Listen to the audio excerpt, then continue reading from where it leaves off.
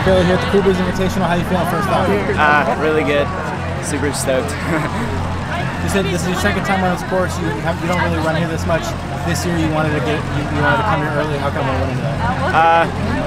Well, we've always run the Laguna Invite, which is just hot and hilly, and our team has done not very well there in the past.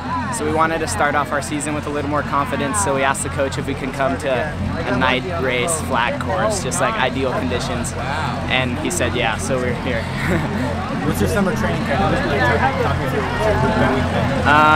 I've been like trying to hit 50 because I just like can't really go over 50 without having some problems, so I just hit 50 consistently for about 13 to 14 weeks, and then hopefully can bump it up a little bit in the season just with workouts and stuff.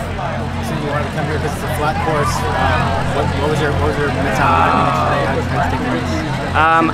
My goal was to just stay in the front pack and see how long I could last, and then if I could last long enough, I would try to kick to my best position, I guess.